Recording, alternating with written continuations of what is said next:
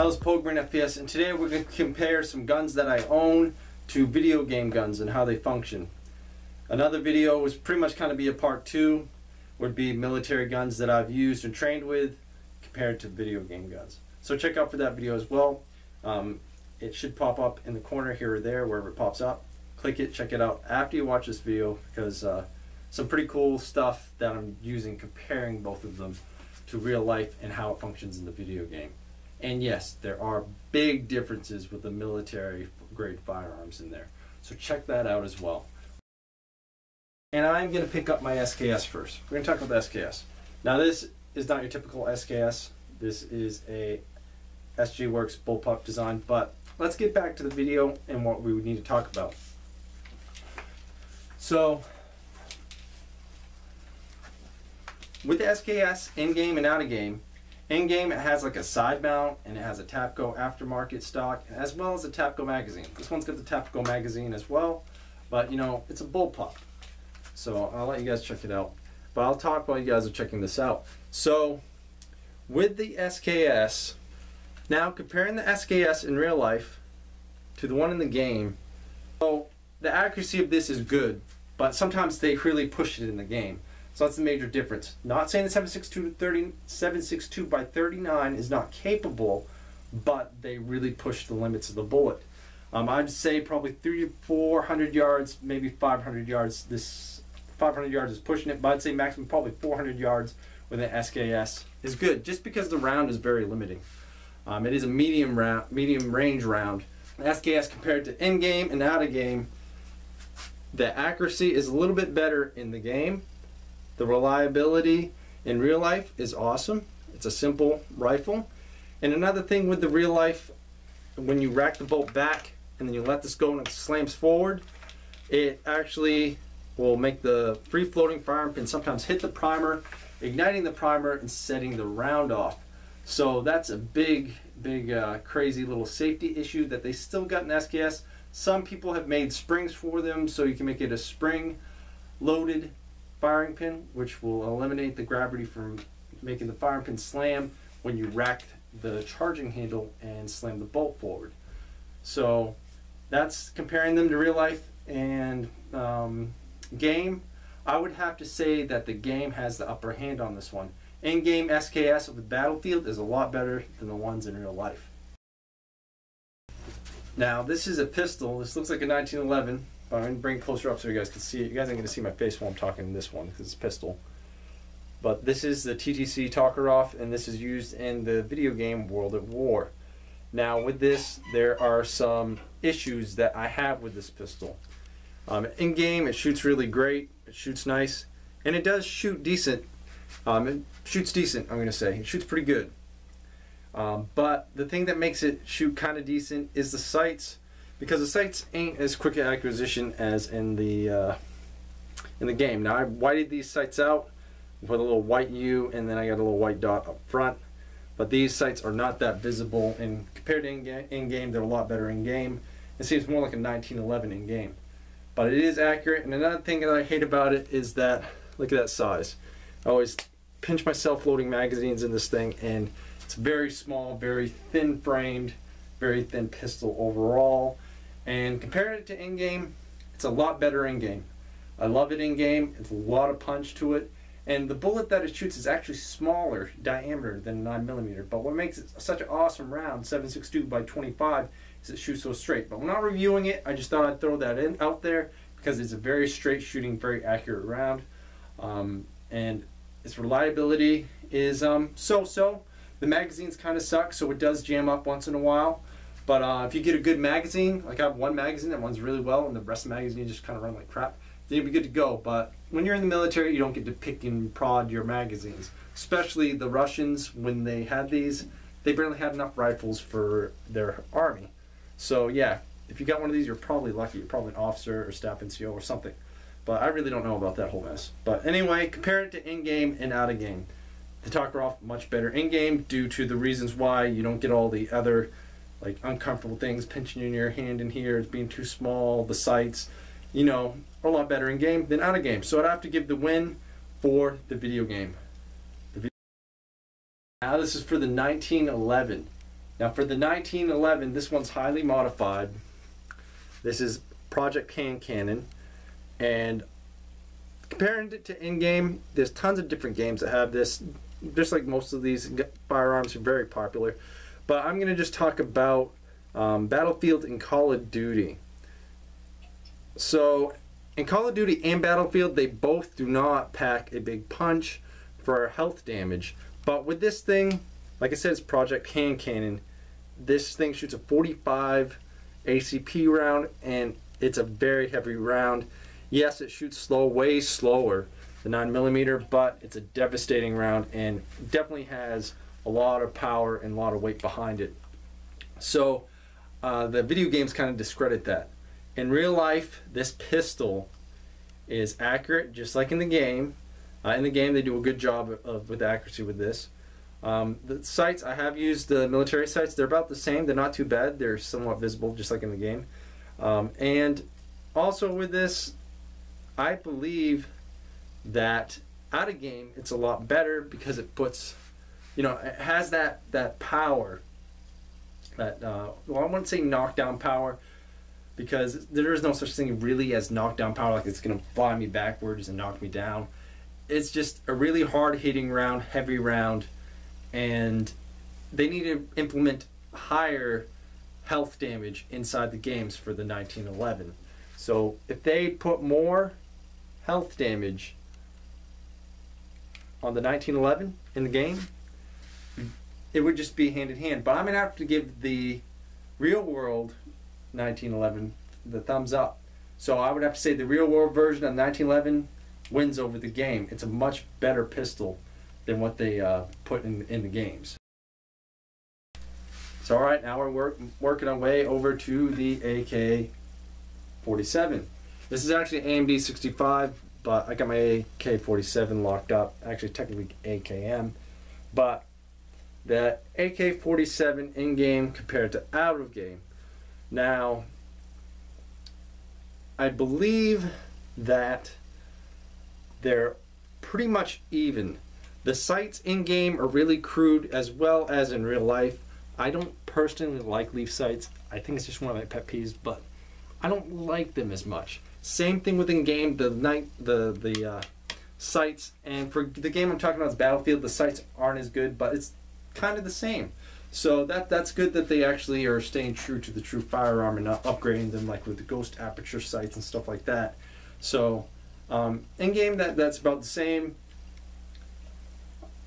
I'm gonna have to go with a tie, because in-game the health points that this takes is great. They take a good amount of damage, and it's a very well evened out rifle, and I believe they did a really good job at designing the AK-47 and how it functioned in the game.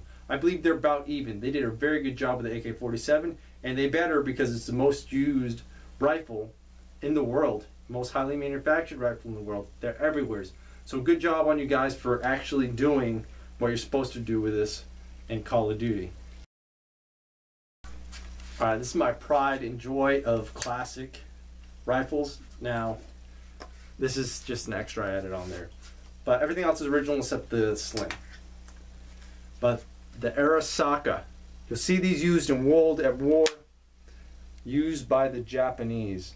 Now the Arasaka is an awesome rifle. I love the apertures, and World at War did a good job at really capturing the sights and how everything worked. Both sights are tied. They're exactly like they're supposed to be, relate to real life. Very good. The accuracy of these rifles are very good, and everything they captured in the game is the same as this. Like, it's amazing that they put that much detail into Arasaka, especially knowing that Arasaka rifles were captured and they were not massively produced. They were not sent into the U.S., imported into the U.S. For financial gain. They were captured from actual Japanese soldiers, sailors, armed servicemen, whoever it may be. They actually had to capture these. So this is a captured Arasaka from World War II. This is a piece of history, and I love this rifle, and that's why I love it. But I'm gonna have to give these guys, who's better, real life or video game? Excuse me. I'm gonna have to go with, the thing is, it's almost even. Who wins, the video game or real life? I would have to say real life, most definitely. And the reason why is because this round is pretty much equivalent to our 30-06. Uses a 311 diameter bullet, not a 308 bullet, a little bit bigger bullet, and it packs similar ballistics to a 30-06 round. So can you imagine getting hit with a big 30-06, and then you shoot like once or twice with this in the game, and then they're dead? You guys need to up the damage on the Arasaka in the game. So real life, Arasaka wins on this one.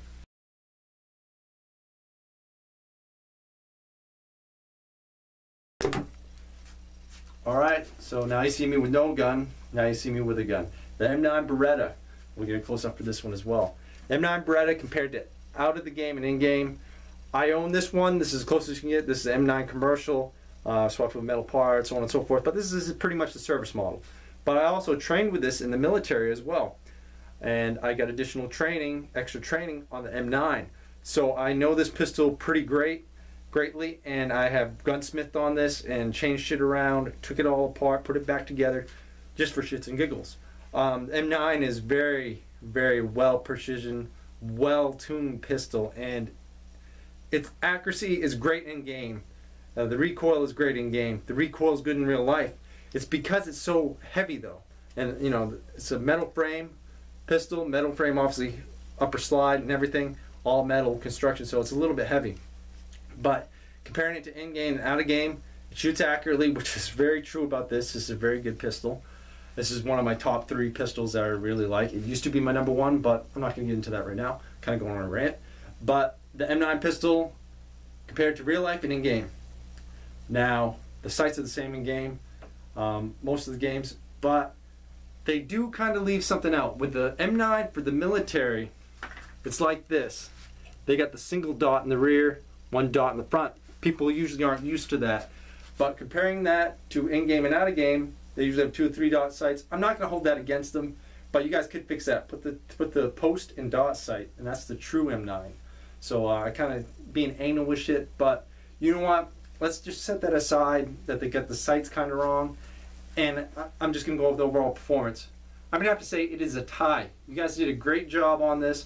The accuracy, and the recoil and the way it feels is very similar to the way that it fires in real life. So great job for this, and the game I am talking about is Call of Duty. You guys did a very good job with the M9 pistol.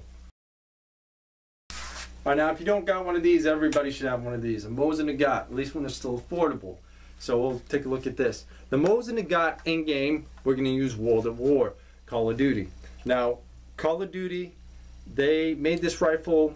You know, this is an accurate rifle, but the way this was designed and mass produced was for called the belt buckle shot.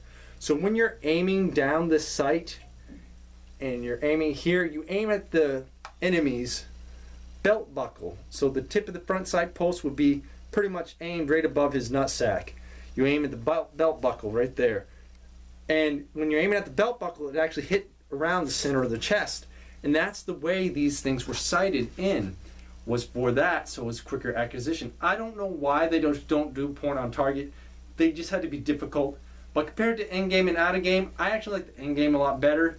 It's more accurate, a lot better. But, you know what?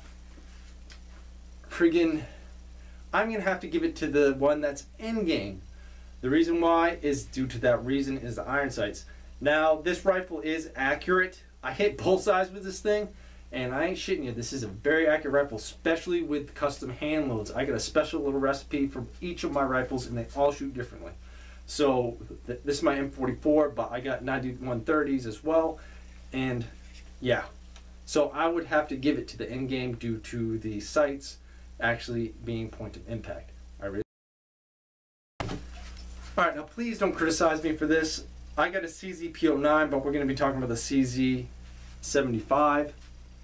Now, I have shot the CZ-75, and this is why I bought my CZ-P09. It's very, very similar. And it's pretty much the same pistol except it's polymer lower. Now, with the CZ-P09, compared to in-game and out-of-game, in-game, it just seems like the pistols are really small, and that really bothers me. I really don't like that. I really don't like it in game because it's not giving the true aspect of the CZ75. It's not giving you the full feel of it. And the reason why I mean by that is due to the size, due to how, like, I don't know, it's just one of those things. It's not very similar to the real life. And I think it shoots a lot better. I think they're not giving it enough credit. So I think it shoots a lot better in real life. So this one is going to have to go to the real life CZ75. And now we're going over to my M4 clone. Now, with this is my favorite rifle. In game, out of game, which one's better? I believe that it depends on the game with this one. Most of the games are pretty much similar. They do similar things. But in the Call of Duty game, I think it works pretty damn good. And it's definitely good in full auto mode when you're doing controlled bursts. I think it gets the edge on that.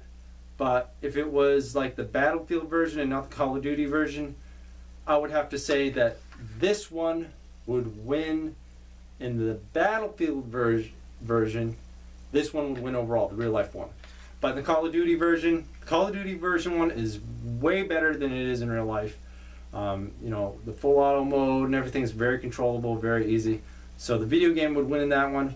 But with the BattleField version, it wouldn't win because due to the HP damage is not as great compared to real life.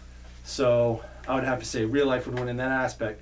So since I'm basing these mainly off Call of Duty and BattleField, that I would have to say that we'd have to call this one a draw due to that reason. Alright, now we're going to the M16A4 version. This is a mid-length, this is the closest thing I got to M16A4. But with the M16A4, it's more set up as a, you know, kind of a longer range. It kind of has that marksmanship aspect of it. And M4 is more close quarters kind of feel to it. But compared to in-game and out-of-game, the 3-round burst in BattleField, it feels just the same. Semi-automatic, it needs more HP killing power. And the one compared to Call of Duty, same thing, it needs more HP killing power. So who wins the M16A4 in real life or video game? It would be real life. Real life wins this one. The real life M16A4 is much better than the one in the video game. Alright, so this concludes my video. These are just my opinions on how they function, and I'm basing it off my experience. So these are what I really truly think about the video game guns and the real life guns. So thank you guys for watching. Remember to watch the military weapons as well that I've had issued to me and that I've trained with and that I've used in the military. That'll be a totally separate video, and I'll explain what's better, the real life military version or the video game version. So thank you guys for watching, and have a nice day.